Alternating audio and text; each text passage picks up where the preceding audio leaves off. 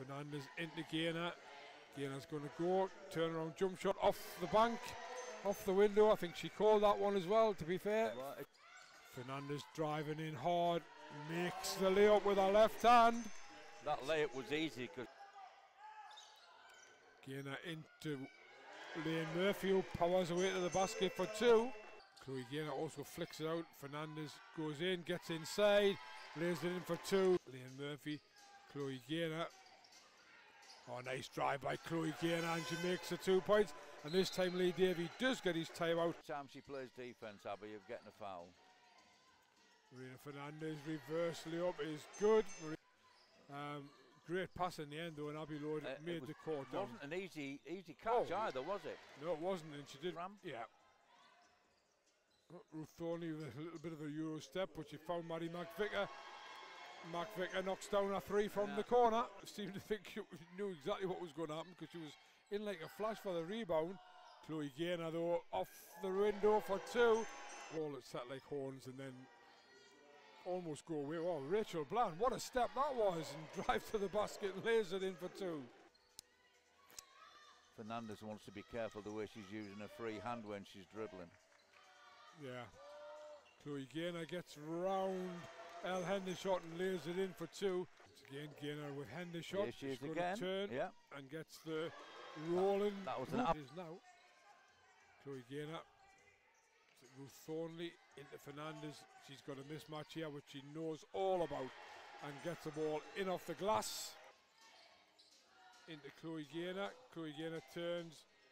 And that's a lot. Oh wow, what a shot by Chloe Gaynor.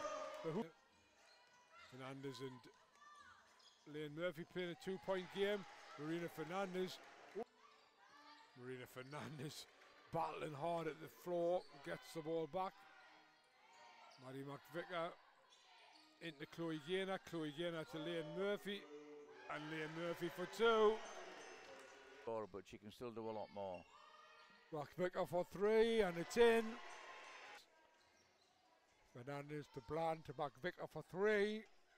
McVicker's found now hit two in a row. Yeah. Only 3 seconds left on the shot clock. I don't know if the oh, what a great pass by Marina Fernandez or inside of Chloe Gaynor, right on the buzzer. If you go Barbato turns the corner.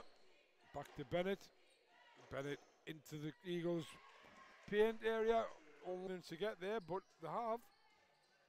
Chloe Gaynor gives it out to McVicker, who drives hard to the basket, goes all the way, lays it in with her left hand for two.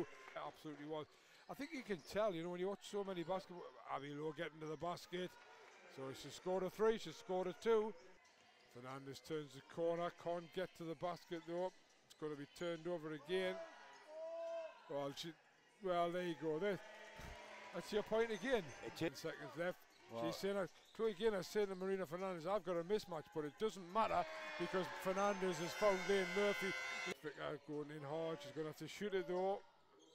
She does shoot it and gets it in, it rolls in, friendly roll. It's the only attack that they've got at the moment, don't let it beat you. Marina Fernandez pops through a gap. Oh, what a play. What a play by Lane Murphy, and Chloe Gaynor finishes it superbly. Lane Murphy's looking more and more confident, as I say, almost with every play. Jessica Wayne for three, knocks it down. Katie Bennett, ball is well held by McVicker, who goes through the gap and lays it in for two. Chloe Gaynor does well though, gets it over. Marina Fernandez pops up for three and knocks the three down. It's a 2 point. Their defensive effort there took a lot of time off the clock, and the press has failed again. McVicker's decided, why do we need it? Oh, it's in! It's in!